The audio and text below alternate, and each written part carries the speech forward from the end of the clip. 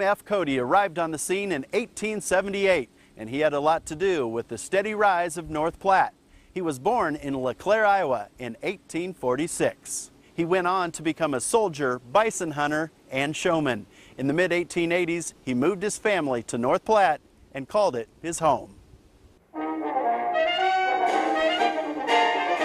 The mansion was built back in 1886 for the cost of $3,900. And here it stands today, an 18-room priceless treasure.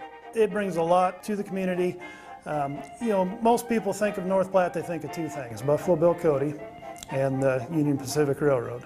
Back in the 1860s, William Cody earned the nickname Buffalo Bill Cody because he was the one that went out and hunted buffalo to feed his fellow Union Pacific workers. A born entertainer, Buffalo Bill went on to become a millionaire as he entertained millions of people around the world with his Wild West show.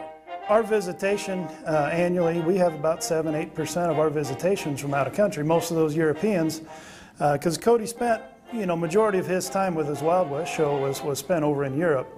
Cody's 30-year run got underway in Omaha in 1883. Performers included Sitting Bull and Annie Oakley. And here's solid evidence of just how popular Buffalo Bill's show was.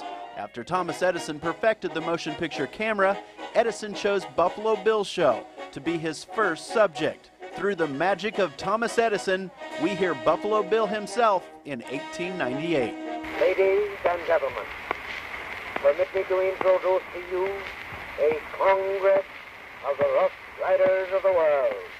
His show was truly extraordinary, boasting at its peak a traveling company of more than 200 performers. I'll tell you a little bit about the dining room. Riggin says there are a number of reasons why people enjoy touring the mansion. We've got a wealth of memorabilia, and just the house itself, to see the architecture of the house. Everything's pretty much original. It looks like it's still lived in. You walk inside and you can maybe picture Buffalo Bill and his wife still living here.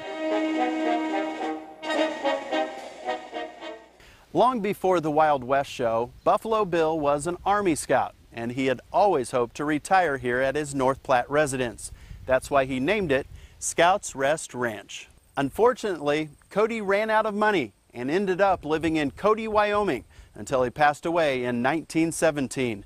This great American icon was 70 years old.